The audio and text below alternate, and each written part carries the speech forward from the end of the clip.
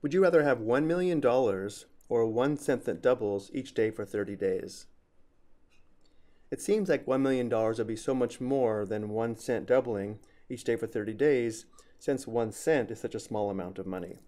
But let's take a closer look. And for this problem, I am assuming at time 0 where the starting amount is 1 cent, and then it begins doubling on day 1. So if 1 cent doubles on day 1, the total amount is 2 cents. On day 2, it's 4 cents. On day 3, it's 8 cents, and so on. Notice after 15 days of doubling, the total amount is only $327.68, which of course is much less than $1 million. But then looking at day 16 through day 30, notice after 26 days, the amount is still less than $1 million. It's $671,088.64. But then notice on day 27, the balance is over $1 million. It's $1,342,177.28.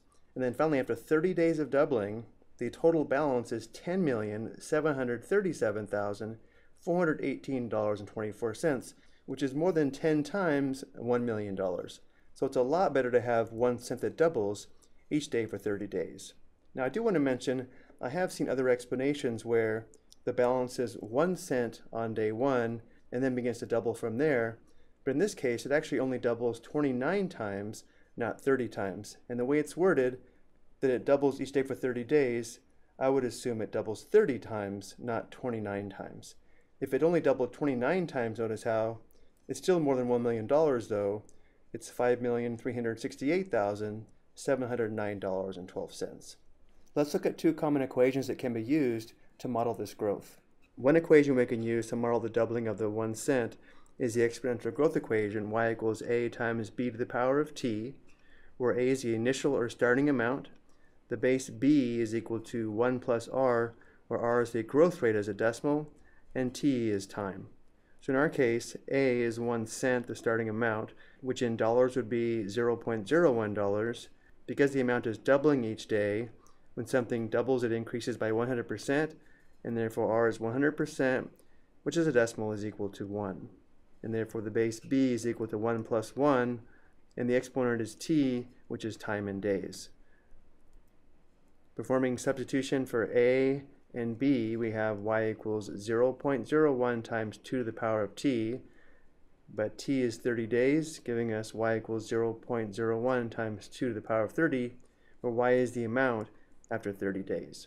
Another common equation would be the compounded interest formula, a equals p times the quantity 1 plus r divided by n raised to the power of nt, where a is the amount after time t, p is a principal or starting amount, r is the percent of growth or growth rate per unit of time t, n is the number of compounds per unit of time, and t is time. So in our case, t is time in days, and therefore t is equal to 30. P, the principal or starting amount, is $0.01. Again, because the amount is doubling each day, r is 100%, which is equal to 1. And then because the time is in days and it's doubling once per day, the number of compounding periods per day is 1, meaning n is equal to 1. So subbing the values into our compound interest formula, notice how we get exactly the same result on the right side, 0.01 times 2 to the power of 30. And if we go to the calculator, of course we get the same amount of $10,737,418.24. So I like this problem because it really emphasizes the importance of starting to save early and the power of compounded interest. If we go back to our table, notice for the first 26 days the amount is still less than $1 million, but the remaining 4 days of doubling makes a huge difference, resulting in an amount more than 10 times $1 million. Thank you for watching.